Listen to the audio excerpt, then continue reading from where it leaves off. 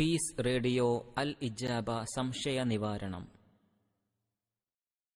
ഇന്നത്തെ ശ്രോതാക്കളുടെ സംശയങ്ങൾക്ക് മറുപടി നൽകുന്നത് ഷബീബ് സ്വലാഹി. അൽഹംദുലില്ലാഹ് വസ്സലാത്തു വസ്സലാം അലാ റസൂലില്ലാ വഅലാ ആലിഹി വസഹ്ബിഹി അജ്മഈൻ.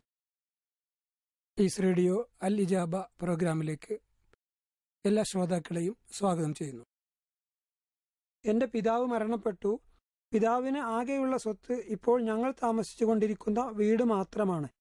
വീട് ഉപ്പയുടെ പേരിലാണ്. ഉമ്മയും 4 ആൺമക്കളുമുണ്ട്.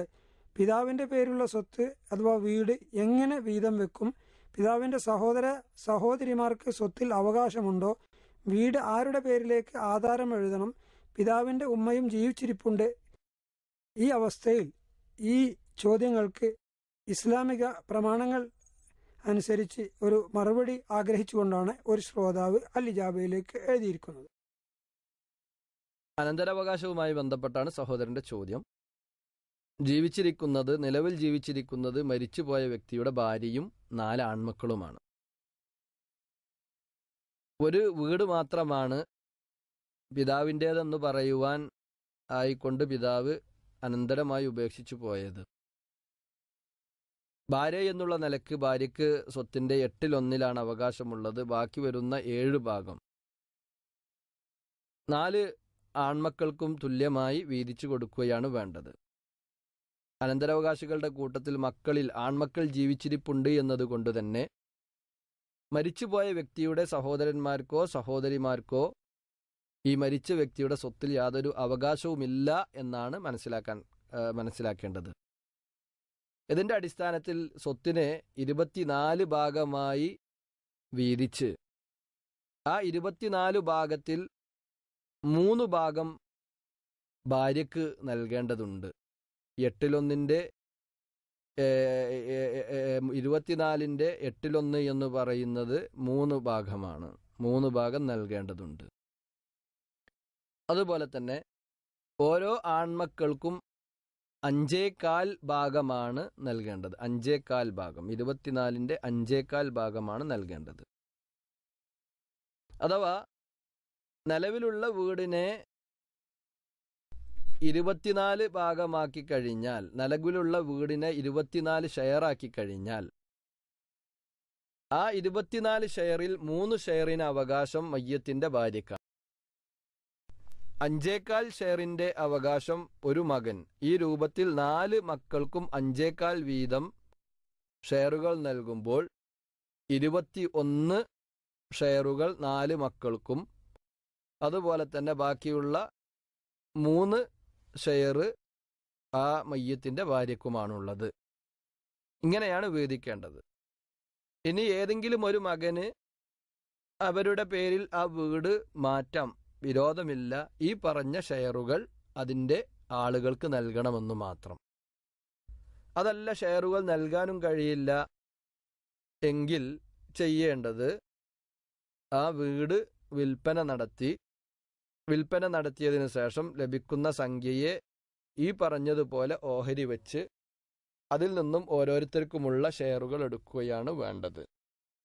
ഓരോരുത്തർക്കുമുള്ള ഷെയറുകൾ എടുക്കുകയാണ് വേണ്ടത്. സംഖ്യയാണെങ്കിൽ കുറച്ചുകൂടി എളുപ്പം 32 അതിനെ ഷെയർ ചെയ്യുകയാണ്. 32 ഷെയർ ചെയ്ത് 4 ഷെയർ ഭാര്യക്കും 7 ഷെയറുകൾ വീതമുള്ള ഷെയർ അത് ആൺമക്കൾക്കും എടുക്കുകയാണെങ്കിൽ അതാണ് കുറച്ചുകൂടി എളുപ്പം. വീട് പോലെയുള്ള ഒരു കാര്യമായതുകൊണ്ടാണ് 24 അഥവാ മസ്അലത്തു ഖീറാത്ത് എന്ന് പറയുന്ന മസ്അലയിലേക്ക് കൊണ്ടുപോയി 24ൽ 3ഉം 5.25 എല്ലാം പറഞ്ഞത്. അപ്പോൾ ഇതാണ് അതിൽ ചെയ്യേണ്ടത്. ഇനി ഈ പറഞ്ഞ ഏതെങ്കിലും ഒരു അനന്തരാവകാശിക്ക് വേണ്ടി ബാക്കിയുള്ള ആളുകളെല്ലാവരും ഹദിയ കൊടുക്കാൻ തീരുമാനിക്കുകയാണ്, ഞങ്ങൾക്കാർക്കും വേണ്ട, അത് ഉമ്മന്റെ പേരിൽ കിടക്കട്ടെ എന്ന് എല്ലാവരും കൂടി തീരുമാനിക്കുകയാണെങ്കിൽ അത് ഉമ്മയുടെ സ്വത്തായി മാറും. ഉമ്മയുടെ കാലശേഷം 4 മക്കളും അതിൽ തുല്യമായ അവകാശികളായി തീരും. ആ 4 മക്കൾക്കും അത് പിന്നീട് തുല്യമായി വീതിച്ചെടുക്കാവുന്നതാണ്. അതല്ലെങ്കിൽ അതിലൊരു സഹോദരൻ പറയുകയാണ്, നിലവിലുള്ള സ്വത്ത് ഞങ്ങൾക്കാർക്കും വേണ്ട, അല്ലെങ്കിൽ എല്ലാ സഹോദരന്മാരും കൂടി പറഞ്ഞു ഞങ്ങൾക്കാർക്കും വേണ്ട, ഞങ്ങളുടെ ചെറിയ സഹോദരൻ അല്ലെങ്കിൽ മൂത്ത സഹോദരൻ ഞങ്ങളുടെ കൂട്ടത്തിൽ ഇന്നയാൾക്ക് എടുത്തുകൊള്ളട്ടെ എന്ന് പറയുകയാണെങ്കിൽ അത് ആ രൂപത്തിലും ചെയ്യാവുന്നതാണ്. ഇതാണ് പ്രസ്തുത വിഷയവുമായി ബന്ധപ്പെട്ട് നമ്മൾ മനസ്സിലാക്കേണ്ടത്. അല്ലാഹു അഅലം. സ്ത്രീകൾ ജമാഅത്തായി നമസ്കരിക്കുകയാണെങ്കിൽ ബാങ്കും ഇഖാമത്തും കൊടുക്കേണ്ടതില്ലേ എന്നാണ് ചോദ്യം. സ്ത്രീകളെ സംബന്ധിച്ചിടത്തോളം ബാങ്കും ഇഖാമത്തും നൽകുക എന്നത് അവർക്ക് നിർബന്ധമുണ്ടോ അതല്ലെങ്കിൽ അവർ നൽകേണ്ടതില്ലേ എന്ന വിഷയത്തിൽ പണ്ഡിതന്മാർക്കിടയിൽ അഭിപ്രായ ഭിന്നതയുണ്ട്. അവർ ഒറ്റയ്ക്ക് നിസ്കരിക്കുകയാണെങ്കിലും ജമാഅത്തായി നിസ്കരിക്കുകയാണ് എങ്കിലും അവർ ബാങ്ക് അതുപോലെ തന്നെ കൊടുക്കേണ്ടതില്ല, മറിച്ച് ഇഖാമത്താണ് നൽകേണ്ടത് എന്ന് പറഞ്ഞ പണ്ഡിതന്മാരെ കാണാൻ സാധിക്കും. കാരണം ബാങ്ക് എന്ന് പറയുന്നത് നിസ്കാരത്തിന്റെ സമയമായി എന്ന് അറിയിക്കുവാൻ വേണ്ടി, ആളുകളെ അറിയിക്കുവാൻ വേണ്ടി ഉറക്കെ വിളിച്ചു പറയുന്ന ഇസ്ലാം പഠിപ്പിച്ച ചില ലഫ്ലുകളാണല്ലോ, ചില പദങ്ങളാണല്ലോ. അത് ആരെങ്കിലും ഒരാൾ ഒരു മഹല്ലിൽ അവിടെയുള്ള മുസ്ലിമീങ്ങൾ കേൾക്കുന്ന രൂപത്തിൽ ഉറക്കെ വിളിച്ചു പറഞ്ഞാൽ ബാക്കി ആരും പിന്നീട് ബാങ്ക് കൊടുക്കേണ്ടതില്ല, ഇഖാമത്ത് മാത്രം കൊടുത്താൽ മതി എന്നതിൻ്റെ അടിസ്ഥാനത്തിൽ ഇഖാമത്ത് കൊടുക്കണം എന്ന് പറഞ്ഞ പണ്ഡിതന്മാരെ കാണാൻ സാധിക്കും. അതിനവർ തെളിവ് പറയാറുള്ളത് ആയിഷ റളിയല്ലാഹു അൻഹയിൽ നിന്നും ഉദ്ധരിച്ച ഒരു ഹദീസാണ്. ആയിഷ റളിയല്ലാഹു അൻഹ നിസ്കരിക്കുന്നതിന് മുമ്പായിക്കൊണ്ട് ആയിഷ റളിയല്ലാഹു അൻഹ ഇഖാമത്ത് കൊടുക്കാറുണ്ടായിരുന്നു എന്ന ഒരു റിപ്പോർട്ട് ഇമാം ഹാക്കിം അദ്ദേഹത്തിന്റെ മുസ്തദ്റക്കിൽ ഉദ്ധരിക്കുന്നത് കാണാൻ സാധിക്കും. അതുപോലെ തന്നെ ഇമാം ബൈഹഖി അദ്ദേഹത്തിന്റെ സുനനുൽ കുബ്രയിലും ഇതേ സനദിലൂടെ തന്നെ ഈ സംഭവം ഉദ്ധരിക്കുന്നത് കാണാൻ സാധിക്കും. പക്ഷേ ആ ഹദീസുമായി ബന്ധപ്പെട്ട് ഹദീസ് നിദാനശാസ്ത്ര പണ്ഡിതന്മാർ പറഞ്ഞത് അതിൻ്റെ റാവിമാർക്കിടയിൽ ലൈസ് ബിനു അബീ സുലൈം എന്ന് പറയുന്ന ഒരു വ്യക്തിയുണ്ട്. അദ്ദേഹം അതാഇനെ തൊട്ട് ഉദ്ധരിക്കുകയാണെങ്കിൽ ഹദീസ് ലഈഫാണ്. ഇമാം അതാഇനെ തൊട്ട് ലൈസ് ബിനു അബീ സുലൈം ഹദീസ് ഉദ്ധരിച്ചു കഴിഞ്ഞാൽ ആ ഹദീസ് സ്വഹീഹായിക്കൊണ്ട് പരിഗണിക്കാറില്ല. അതുകൊണ്ട് തന്നെ ഇതിന്റെ അടിസ്ഥാനത്തിൽ ഈ ഹദീസ് ലഈഫാണ് എന്നാണ് മഹാഭൂരിഭാഗം പണ്ഡിതന്മാരും പറഞ്ഞത്. ഇമാം നവവി റഹിമഹുല്ലാ ഈ ഹദീസ് സ്വഹീഹാണെന്ന് ഹുക്മു പറഞ്ഞിട്ടുണ്ട്. അതിന്റെ അടിസ്ഥാനത്തിൽ ഷാഫി മദ്ഹബിലെ സ്ത്രീകളെ സംബന്ധിച്ചിടത്തോളം അവർ ബാങ്കും ഇഖാമത്തും വിളിച്ചുകൊണ്ട് തന്നെ നിസ്കരിക്കണമെന്ന അഭിപ്രായം ഷാഫി മദ്ഹബിൽ നിലനിൽക്കുന്നുണ്ട്. പക്ഷേ ആ അഭിപ്രായം ശരിയല്ല. കാരണം ആ ഹദീസ് ലഈഫ് തന്നെയാണ്. അതുപോലെ തന്നെ രണ്ടാമത് വിഭാഗം പറയാറുള്ളത് ഇബ്നു ഉമർ റളിയല്ലാഹു അൻഹുവിനോട് റസൂലുള്ളാഹി ഇബ്നു ഉമർ റളിയല്ലാഹു അൻഹുവിനോട് ഇതുമായി ബന്ധപ്പെട്ട് ചോദിച്ചപ്പോൾ അവർ പറഞ്ഞ മറുപടി, ഇബ്നു ഉമർ റളിയല്ലാഹു അൻഹു പറഞ്ഞ മറുപടി ലൈസ അലൻ നിസാഇ അദാനുൻ വലാ ഇഖാമ. സ്ത്രീകളെ സംബന്ധിച്ചിടത്തോളം അവർക്ക് ബാങ്കുമില്ല ഇഖാമത്തുമില്ല എന്ന് ഇബ്നു ഉമർ റളിയല്ലാഹു അൻഹു മറുപടി പറഞ്ഞു എന്നാണ്. ഇമാം ബൈഹഖിയാണ് ഈ ഹദീസ് ഉദ്ധരിച്ചിട്ടുള്ളത്. ഹാഫിദ് ഇബ്നു ഹജർ അസ്ഖലാനി റഹിമഹുല്ലാ തന്റെ തൽഖീസിൽ ഈ ഹദീസ് സഹീഹാണെന്ന് ഹുക്മ പറഞ്ഞിട്ടുമുണ്ട്. എന്നാൽ ഷെയ്ഖ് നാസുദ്ദീൻ അൽബാനി റഹിമഹുല്ലാ ഈ ഹദീസിനെ കുറിച്ച് കൂടുതൽ പഠനം നടത്തുകയും അദ്ദേഹത്തിന്റെ തമാമുൽ മിന്ന എന്ന് പറയുന്ന ഗ്രന്ഥത്തിൽ അബ്ദുല്ലാഹിബിനു ഉമർ എന്ന് പറയുന്ന വ്യക്തി, അഥവാ സഹാബിയല്ല, റാവിമാരുടെ കൂട്ടത്തിൽപ്പെട്ട ഒരു പണ്ഡിതനാണ് അബ്ദുല്ലാഹിബിൻ ഉമർ. അദ്ദേഹം നാഫിഇനെ തൊട്ടും നാഫി ഇമാം ഇബ്നു ഉമർ റളിയല്ലാഹു അൻഹുവിനെ തൊട്ടുമാണ് ഹദീസ് ഉദ്ധരിച്ചത്. ഉമരി അൽ മുകബ്ബിർ എന്ന പേരിൽ അറിയപ്പെട്ട ആളാണ്. അദ്ദേഹത്തെ കുറിച്ച് പണ്ഡിതന്മാർ പറഞ്ഞ ലഈഫാണ് എന്നാണ്. അതുകൊണ്ട് തന്നെ ഈ ഇദ്ദേഹം ഇതിലുണ്ട് എന്നുള്ളത് ആ ഹദീസ് ലഈഫാണ് എന്നാണ്. മാത്രവുമല്ല മറ്റൊരു റിപ്പോർട്ടിൽ ഇബ്നു ഉമറിൽ നിന്ന് വന്നത് കാണാൻ സാധിക്കുന്ന ഹൽ അലൻ നിസായി അദാനുൻ, സ്ത്രീകൾ ബാങ്ക് വിളിക്കേണ്ടതുണ്ടോ എന്ന് ചോദിച്ചപ്പോൾ ഇബ്നു ഉമർ റളിയല്ലാഹു അൻഹു ദേഷ്യം പിടിച്ചുകൊണ്ട് പറഞ്ഞു, അദ്ദേഹം പറയുന്നത് അന അൻഹ അൻ ദിക്രില്ല, ഞാൻ അള്ളാഹിനെ ഓർക്കുന്നതിനെ തൊട്ട് അവരെ തടയണമെന്നാണോ നിങ്ങൾ പറയുന്നത് എന്ന് ചോദിക്കുകയുണ്ടായി. ഇതിനെ തെളിവ് പിടിച്ചുകൊണ്ട് ഇമാം അഹ്മദ് ബിൻ ഹംബൽ റഹിമഹുല്ല ഒക്കെ പറയുന്നത് കാണാൻ സാധിക്കും. അവരെ സംബന്ധിച്ചിടത്തോളം, സ്ത്രീകളെ സംബന്ധിച്ചിടത്തോളം ഇഖാമത്ത് കൊടുക്കുന്നത് സുന്നത്താണ് എന്ന് പറയുന്നത് കാണാൻ സാധിക്കും. അതുകൊണ്ട് തന്നെ ഈ വിഷയത്തിൽ പണ്ഡിതന്മാർക്കിടയിൽ അഭിപ്രായ ഭിന്നതകൾ നിലനിൽക്കുന്നുണ്ട്. രണ്ടു കൂട്ടരും തെളിവിന് ഉന്നയിക്കാറുള്ള ഹദീസുകൾ പരസ്പരം ബലാബലങ്ങൾ നോക്കുമ്പോൾ പലതും ദുർബലവുമാണ്. ഇതുകൊണ്ട് തന്നെ നമ്മൾ ഈ വിഷയത്തിൽ കൂടുതൽ പഠനങ്ങൾ നടത്തുന്ന സമയത്ത് ഇതുമായി ബന്ധപ്പെട്ട് നമ്മൾ മനസ്സിലാക്കേണ്ടത് ഷെയ്ഖ് അൽ ഉസൈമീൻ റഹിമഹുല്ല പറയുന്നത് കാണാൻ സാധിക്കും. ലാ ഹറജ അലൽ മർഅതി അൻ തുഖീമ സ്വലാ. ഒരു സ്ത്രീയെ സംബന്ധിച്ചിടത്തോളം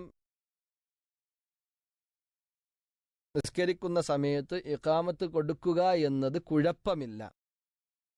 ഇദാ കാനത് തുസല്ലി ഫി ബൈതിഹ, അവൾ വീട്ടിൽ വെച്ച് നിസ്കരിക്കുകയാണ് എങ്കിൽ. വ ഇല്ലം തുഖിമിസ്വലാ, അല്ലെങ്കിൽ വീട്ടിൽ വെച്ചല്ല അവൾ നിസ്കരിക്കുന്നത്, പള്ളിയിൽ വെച്ചോ മറ്റു സ്ഥലങ്ങളിൽ വെച്ചോ ആണ് അവൾ നിസ്കരിക്കുന്നത് എങ്കിൽ അവൾ ഇഖാമത്ത് നൽകേണ്ടതില്ല. അതുപോലെ തന്നെ ഫലാ ഹറജ അലൈഹ അയ്ളാ ലിഅന്ന ഇഖാമത സ്വലാ, കാരണം നിസ്കാരത്തിന് ഇഖാമത്ത് കൊടുക്കുക എന്നത് ഇന്നമാ തജിബു അലാ ജമാഅത്തുർ റിജാൽ, ജമാഅത്തുർ റിജാൽ അഥവാ റിജാലിങ്ങൾ പുരുഷന്മാർ ജമാഅത്തായി കൊണ്ട് നിസ്കരിക്കുമ്പോൾ അവിടെയാണ് അത് നിർബന്ധമുള്ളത്. ഹത്തർ റജുലുൽ മുൻഫരിദ് ഇദാ സല്ല മുൻഫരിദൻ ഫഇന്നൽ ഇഖാമത ലാ തജിബു അലൈഹി. ഒരു പുരുഷൻ അദ്ദേഹം ഒറ്റക്കാണ് നിസ്കരിക്കുന്നത് എങ്കിൽ അദ്ദേഹത്തിന് പോലും ഇഖാമത്ത് നൽകുക എന്നത് നിർബന്ധമില്ല. വഇൻ അഖാമ ഫഹുവ അഫ്ളൽ, ഇനി ആ വ്യക്തി ഒറ്റക്ക് നിസ്കരിക്കുന്ന സമയത്ത് ഇഖാമത്ത് കൊടുത്തുകൊണ്ടാണ് നിസ്കരിക്കുന്നത് എങ്കിൽ അതാണ് ഏറ്റവും അഫ്ളലായിട്ടുള്ളത്. വഇല്ലൻ യുഖിം ഫലാ ഹറജ അലൈഹി, ഇനി അവൻ ഇഖാമത്ത് നൽകിയിട്ടില്ല എങ്കിൽ അവനെ സംബന്ധിച്ചിടത്തോളം കുഴപ്പവുമില്ല. ഫലാ ബഅസ അൻ തുഖീമൽ മർഅത ലിസ്വലാ, അതുകൊണ്ട് തന്നെ ഒരു പെണ്ണിനെ സംബന്ധിച്ചിടത്തോളം അവൾ ഇഖാമത്ത് നൽകുന്നതും കുഴപ്പമില്ല. അവൾ ഇനി ഒറ്റക്ക് നിസ്കരിക്കുകയാണെങ്കിലും അതല്ലെങ്കിൽ അവർ സ്ത്രീകൾ ഒന്നിച്ച് ജമാഅത്തായി കൊണ്ട് നിസ്കരിക്കുകയാണെങ്കിലും ഇഖാമത്ത് നൽകിയാലും പ്രശ്നമില്ല. അതേ സമയത്ത് ഇഖാമത്ത് നൽകിയിട്ടില്ലെങ്കിലും പ്രശ്നമില്ല. വൽ അഹ്സനു അൻ യകൂന ദാലിക സിറാ, എന്നാൽ ഇഖാമത്ത് നൽകുന്നുണ്ട് എങ്കിൽ അത് വളരെ രഹസ്യമായി കൊണ്ടുവേണം. പുരുഷന്മാർ ഇഖാമത്ത് കൊടുക്കുന്നത് പോലെ ശബ്ദമുയർത്തിക്കൊണ്ട് ഇഖാമത്ത് നൽകുവാൻ പാടില്ല. അവർ നൽകേണ്ടത് വളരെ ശബ്ദം കുറഞ്ഞു വേണം എന്നാണ് പ്രത്യേകമായി കൊണ്ട് ഷെയ്ഖ് അവിടെ എടുത്തു പറയുന്നത്. അതേസമയത്ത് മഹറമുകളായ പുരുഷന്മാരുടെ കൂടെ നിന്നുകൊണ്ടാണ് സ്ത്രീകൾ നിസ്കരിക്കുന്നത് എങ്കിൽ ആ സമയത്ത് പോലും അവരെ സംബന്ധിച്ചിടത്തോളം അവർ ഇഖാമത്തു നൽകേണ്ടതില്ല. മഹറമുകൾ എന്ന് പറഞ്ഞു കഴിഞ്ഞാൽ വിവാഹബന്ധം ഹറാമായ ബാപ്പന്റെ കൂടെ ജമാഅത്തായിക്കൊണ്ട് നിസ്കരിക്കുകയാണ്. ആങ്ങളയുടെ കൂടെയാണ് ജമാഅത്തായിക്കൊണ്ട് നിസ്കരിക്കേണ്ടത്. അതല്ലെങ്കിൽ ഭർത്താവിൻ്റെ കൂടെയാണ് ഒരു പെണ്ണ് ജമാഅത്തായി നിസ്കരിക്കേണ്ടത്. ഭർത്താവ് ബാങ്കും ഇഖാമത്തും കൊടുത്താൽ മതി. അല്ലാതെ ആ സമയത്ത് ഭർത്താവ് പറയാം ഞാൻ ഇമാമുക്കല്ല എന്നാൽ ഇഖാമത്ത് കൊടുത്തൂടെ എന്ന് പറഞ്ഞ് അങ്ങനെ ഒരു ഇഖാമത്ത് കൊടുക്കേണ്ട ആവശ്യമില്ല. കാരണം ഇഖാമത്ത് എന്നത് ഒരു സ്ത്രീയെ സംബന്ധിച്ചിടത്തോളം അവരുടെ കാര്യത്തിൽ പെട്ടതല്ല. അതാണ് ആ വിഷയവുമായി ബന്ധപ്പെട്ട് നമ്മൾ മനസ്സിലാക്കേണ്ടത്. അല്ലാഹു അഅലം. എൻ്റെ ഉപ്പാക്ക് 4 പെൺകുട്ടികളാണ്. ഉപ്പാക്ക് കുറച്ച് ഭൂമിയും പിന്നെ ഞങ്ങളുടെ വീടുമാണുള്ളത്. ഉപ്പ 5 വർഷം മുമ്പ് മരണപ്പെട്ടു പോയി. ഉപ്പ മരിക്കുന്നതിന് മുമ്പ് ആ ഭൂമി വിറ്റ് എല്ലാവരുടെയും പേരിൽ സ്ഥലം വാങ്ങിച്ചിരുന്നു. അതുപോലെ വീടും ഞങ്ങളുടെ പേരിൽ എഴുതി വെച്ചു. ഇപ്പോൾ ആ വീട് എനിക്ക് സ്വന്തമായി എടുക്കാൻ എല്ലാവരും അനുവദിച്ചു. അതിനു പകരം അവർക്കൊക്കെ അതിൻ്റെ ഷെയർ കൊടുത്താൽ മതി. ഇതിൽ ഇസ്ലാമികമായി എന്തെങ്കിലും അപാകതയുണ്ടോ എന്നാണ് ചോദ്യം.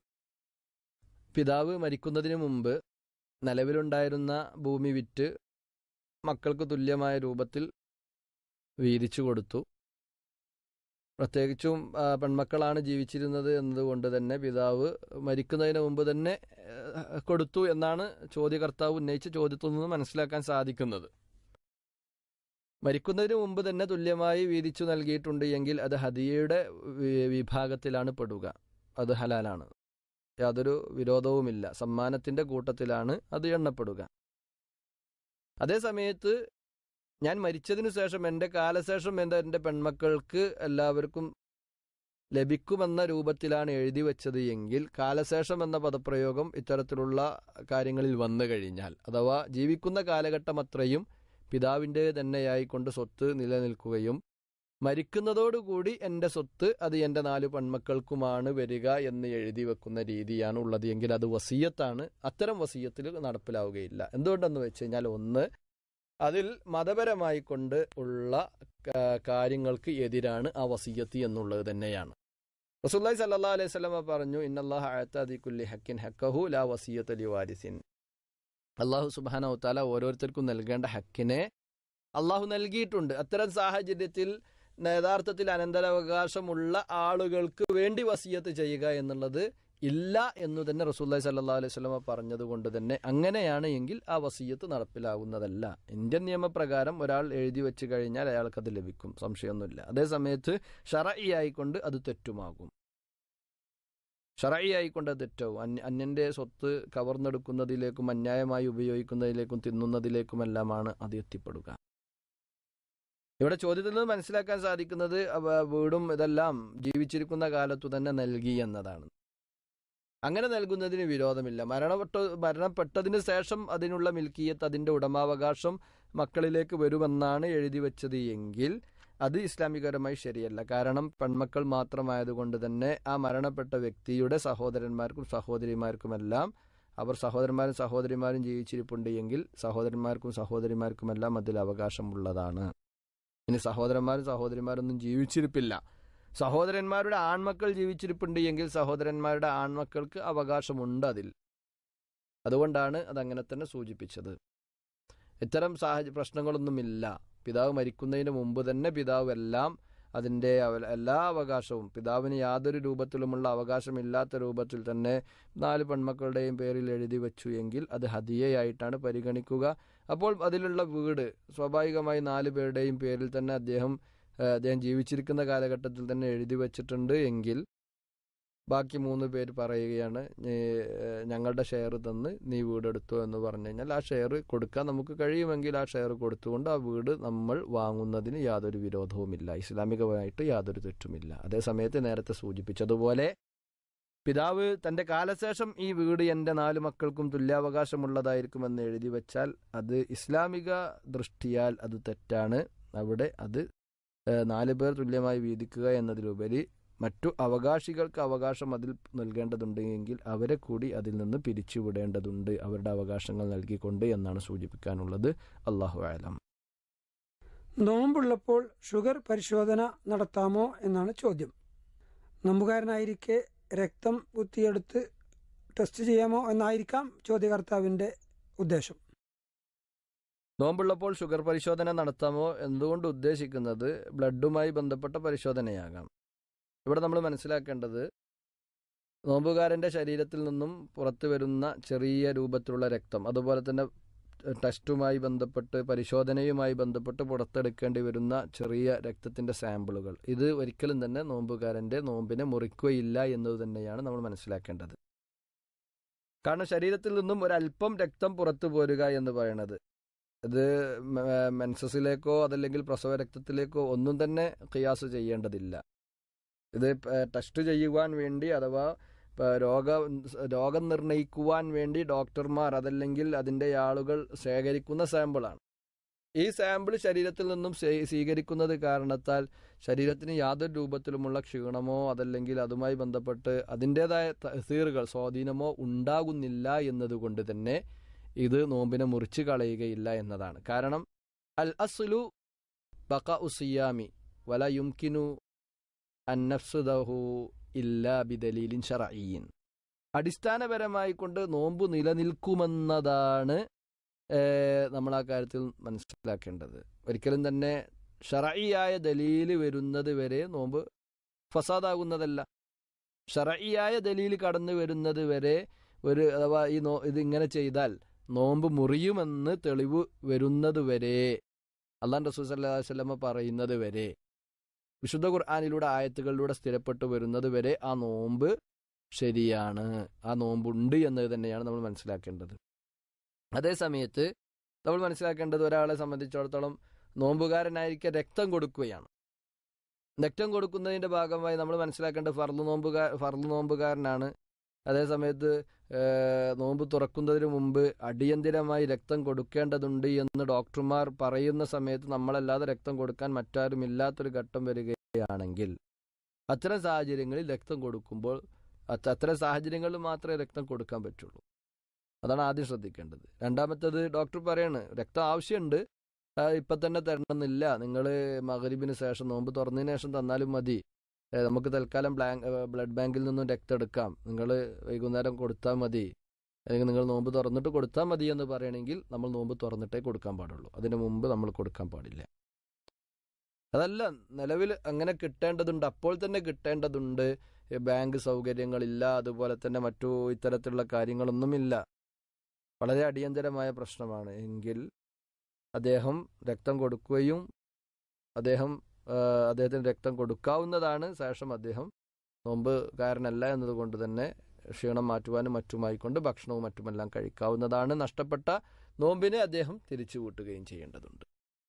നോമ്പുകാരനല്ല എന്ന് വിചാരിച്ചുകൊണ്ട് നോമ്പ് നോൽക്കേണ്ട സമയത്ത് പബ്ലിക്കായിക്കൊണ്ട് ഭക്ഷണം കഴിക്കുവാനോ മറ്റൊന്നും പാടില്ല. അവിടെ ഇംസാക്കാണ് വേണ്ടത്. എന്ന് പറഞ്ഞു കഴിഞ്ഞാൽ ജനങ്ങളുടെ മുമ്പിൽ നമ്മൾ നോമ്പുകാരായിരിക്കും, അതേ സമയത്ത് നമ്മളെ സംബന്ധിച്ചിടത്തോളം നമ്മൾ നോമ്പുകാരല്ല എന്നുള്ള കാര്യം നമുക്കറിയാം. നമ്മൾ രഹസ്യമായിക്കൊണ്ട് ഭക്ഷണം കഴിക്കുകയും അതല്ലെങ്കിൽ അത്തരത്തിൽ നമ്മുടെ ക്ഷീണം മാറ്റുവാൻ ആവശ്യമായ കാര്യങ്ങൾക്ക് സ്വീകരിക്കുകയും ചെയ്യാം.